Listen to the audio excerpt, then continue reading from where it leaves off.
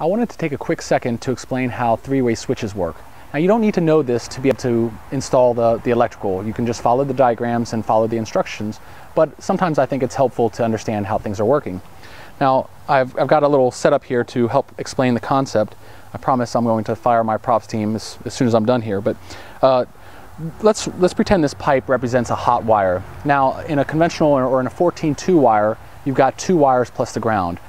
The ground and the common, the white wire and the copper wire inside the sheath is going to be common or consistent with all my examples. So I'm just going to focus on the hot wire. So we're going to pretend that this is the black wire and it's the hot wire. Now, in a two-way switch, the switch functions it acts to either stop the power or let the power pass through. So let's pretend this is the switch, and if this is on the hot wire, it's stopping the flow of electricity. So this is a two-way switch, and right now we've got the switch in the off position. So power comes in, power is terminated here, and the light is off. We flip the switch, power goes through the cable, gets to the light, and the light turns on.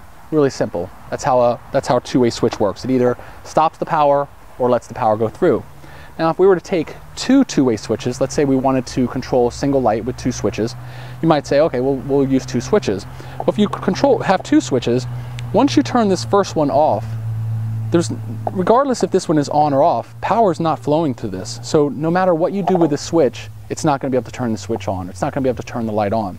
And if you turn that one on, you can turn the power on and off with this one, but it really doesn't act for anything. The only thing this provides is it might be used in some kind of safety scenario where you wanted both switches had to be on for the light to turn on. We're talking about home wiring, we're not talking about missile defense, so it's more than likely that's not going to be a scenario that you want in your house. So how a 14-3 or how a three-way switch works is it has two hots in it. So now we've got two hot lines running through the power, and the switch, instead of terminating the power, it just switches the flow of power from one hot line to the next. So let's go ahead and turn both of these switches in the down position. Now we've got power that can go through the one hot line and it gets to the light, and so the light turns on. Well, if we switched either one of these switches, if we switched this switch, power can't get through this line, through this hot line, and power can't get through this hot line. So now the light turns off. Now if we switch the other switch, power can't get through this hot line, but it can get through this one, so the light turns back on.